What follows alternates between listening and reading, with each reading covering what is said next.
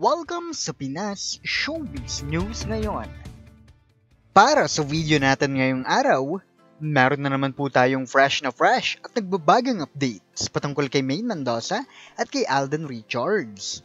Kung tunay mong mahal si Maine Mendoza at Alden Richards at ngayon ka lang nakadalaw o di naman kaya ay naligaw sa channel na ito, please po, i-click mo na yung subscribe and bell buttons para lagi kang updated sa mga kaganapan kina Maine at kay Alden. Ang pag-uusapan po natin ngayong araw ay ang nalalapit na pong pamamaalam ni Maine Mendoza sa TV5 at sa Buko Channel.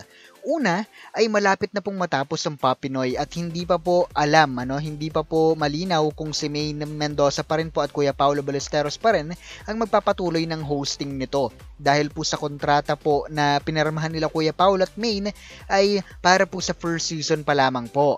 Habang ang main goals naman po ay matatapos na po ang huling episode po nila na ang Halloween special. Pero bakit nga kaya napaaga ang pagtatapos ng main goals? After 13 episodes, bigla na lang pong matitigil? Dapat hanggang Pasko at Bagong Taon po ay aabutin pa sila. Alamin po natin ang mga bagay na yan. Kasama na rin ang tuloy ng pagpasok po ng isang artista na dapat po ay si Alden pero siya po ay nag-renew ng kontrata kaya po hindi na po natuloy pa si Alden. Bukod nga riyan, nasaksihan din po ng lahat kung gaano po ka-sweet si Alden sa tunay na buhay. Tutukan din po natin ang mga detalyeng yan Habang ako po ay naka 15-minute break lamang, i-record na po natin ang mga ganap na ito. At bago nga tayo magpatuloy pa, hayaan nyo pong magpasalamat ako sa mga subscribers and viewers natin na patuloy po ang ginagawang pag-support at pagmamahal kina Maine at kay Alden nang wala pong ibang hinihintay na kapalit. Maraming salamat po sa inyo. Lagi po ninyong tatandaan, nakaisa nyo po ang buong Pinas Showbiz News ngayon sa pagsuporta at pagmamahal sa kanilang dalawa. At kung nood ka nga nanood ng mga video updates natin pero hindi ka naman nakasubscribe, click mo na yung subscribe button para lagi kang updated at nakakanood ng mga bagong-bago at nagbabagang happenings kina Maine at kay Alden. At bilang pasasalamat, naririto po ang mga komentong napili ng aming team patungkol sa mga updates natin kani-kanina lang. Unahin natin ang naging komento ni Miss Alice Luna. Ang sabi niya rito, "Good day Mr. Pinas Showbiz News ngayon. I am a senior citizen here in Italy and an avid fan of Maychard. Sila ang happy pills ko, especially when my husband died 3 months ago. Oh, I'm so sorry po, I'm sorry to hear that. Hoping makita ko ulit sila together para itong mga Mainers na ito ay tumigil na sa mga fake news na pinakakalat nila. God bless po, sir." Thank you so much po, Miss Alice Luna, at pasensya na po sa inyong husband.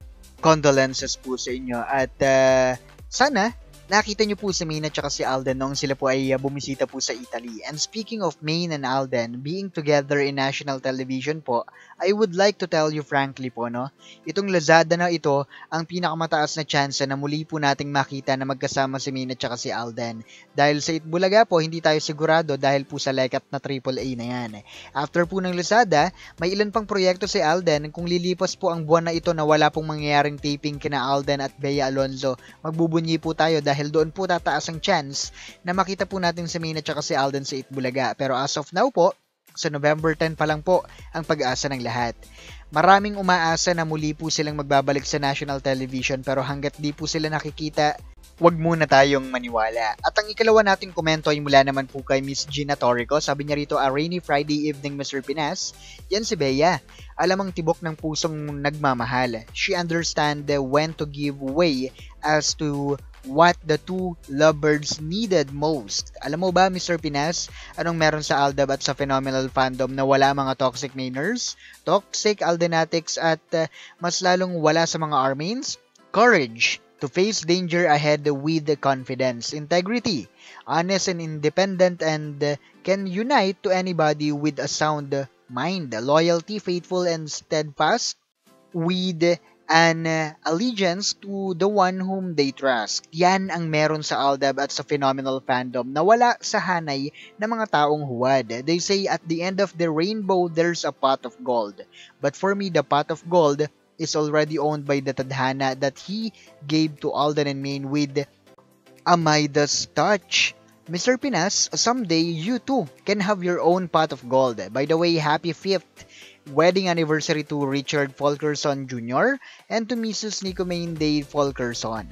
That's true, Miss Gina Torrico. Magdilang anghel po sana kayo. Si Bea Alonzo po, in love po siya sa mga oras na ito. Syempre, alam niya kung saan siya lulugar at alam niya kung kailan siya mag-giveaway. Ang sabi pa nga po, ang sabi pa nga po ni Miss Lou, mukhang sinadya pa ni Bea na dumating ng halos 3 p.m. na para makapag-bonding pa po si Maine at saka si Alden mula umaga hanggang sa dumating po si Bea. Ito yung mga simpleng galawan nila na sila na lang din po talaga ang nagkakaintindihan. Salamat kay Bea, no? At salamat din po sa inyong napakagandang komento. God bless po. At ang ikatlo nating komento ay mula naman po kay Miss Lara Adarna. Sabi niya rito, parang hindi ako tiwala sa mangyayari. Lalo't gagawin sa lugar ng GMA. Hindi papayagan yan. Takot kay Maine ng GMA. Wag aasa mga kaaldab, mahirap na sumakit ang kalooban. Magmula nga po nang mag-renew si Alden Richards ng kanyang kontrata sa GMA, Miss Lara Adarna, ito po yung kauna-unahang pangyayari na may kinalaman po kay Maine at kay Alden na pinayagan po ng GMA. Nakakapanibago na biglang nagluwag ngayon ng GMA kina Maine at kay Alden, na mismong sa bakuran pa ng GMA pagsasamahin si Maine at saka si Alden sa Lazada. Batay po sa mga balita nila. Pero tama po kayo, wag muna nating alisin sa ating mga isipan na minsan na tayong inutakan ng GMA, ng Lazada at ng mga taong nasa bakuran ng GMA. Kaya nga po I kept on telling you guys, on November 10, di ba? Ang event po, yun po yung date, ano? November 10 po yung event. Kung wala pong makitang Maine at Alden, i-cancel po ang mga nasa cart. Uninstall ang Lazada, go to Shopee. Maraming salamat, Miss Lara Adarna. At ito na nga, ang daming nakasaksi ng kaswitan ni Alden Richards sa pagpapadala po niya ng bouquet ng bulaklak kay Miss Jacqueline Jose para po sa kaarawan nito. Mayroon pa pong short message na nakalagay. Pero sa pagkakaalala ko po, no, hindi ako sure, hindi ako sigurado kung sulat kamay po talaga ni Alden yon. Ewan ko iba yung sulat kamay ni Alden na naalala ko po. Correct me if I am wrong po. Abangan din po natin sa mga susunod pang araw ang mga gagawin po ni Alden. Bakante po kasi silang dalawa ni Maine Mendoza. Bukas raw po, no? Bukas daw po, araw ng Sabado, hindi pa natin alam kung lilitaw ba talaga si Maine at saka si Alden sa Itbulaga. Kung hindi, okay lang naman. Kung nandun, syempre masaya ang lahat. At dahil nga po si Alden ay nag-renew sa kanyang kontrata sa GMA noong nakaraang linggo, hindi na rin po siya natuloy bilang guest hunter sa Pop Pinoy. Si James Reid po ang pumalit sa kanya. Ang sabi nga po ng ibang netizens, okay lang daw yon dahil okay lang daw po na hindi na natuloy si Alden dahil matatapos na rin naman daw po ang unang season ng Pop Pinoy at hindi pa kumpirmado kung si Maine at saka si Kuya Paolo pa rin ang mag-host nito. At para naman po sa sentro ng ating mga updates, ito po ay konektado sa nalalapit na pong pagtatapos ng main goals. Matatapos na po kasi ito after ng Halloween special nila. Pero, katakataka nga naman kung bakit ito biglang matatapos na dapat ay aabot pa ng Pasko at bagong taon. Management ba ni Maine ang naging problema? O producer nito na may kinalaman din po sa GMA at sa Itbulaga? Diba?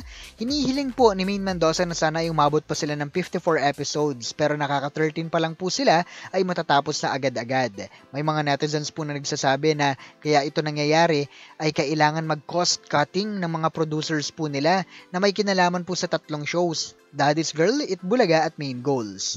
Patuloy kasi ang pagbaba ng ratings ng Daddy's Girl at Itbulaga na siyang nakakaapekto po sa kinikita nila. Epekto na rin po ito ng pamboboykot na ginagawa ng ibang Aldab fans. Pero sa sinasabi po nilang yan, syempre wala pong aamin ng tunay na dahilan kung bakit tatapusin na muna nila ang main goals. Kung ako naman ang tatanungin, makakapag-Itbulaga na po si Maine Mendoza dahil hindi na po siya required na mag-taping araw-araw sa iba't ibang lugar at magiging safe pa siya, di ba? At higit sa lahat, makakapagpahinga na rin po siya like Alden na isang proyekto na lang with Bea.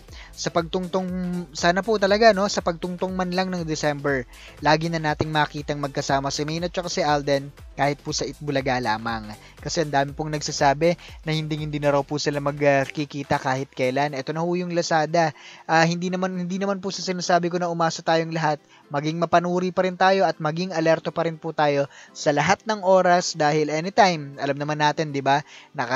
Minsan na po tayong inutakan ng Lazada. Paulit-ulit ko po itong sasabihin sa inyo hanggang sa dumating po ang event ng Lazada na yan sa November 10. Na huwag masyadong magtiwala dahil hindi natin alam na anytime soon, bigla na lang may twist silang gagawin. Again, kung isa ka nga sa mga bashers at hindi mo nagustuhan ng mga pinagsasabi ko rito, mag-comment ka lang. Pag-usapan natin yan ng may respeto sa isa't isa. Muli, ito po ang Pinas Showbiz News ngayon.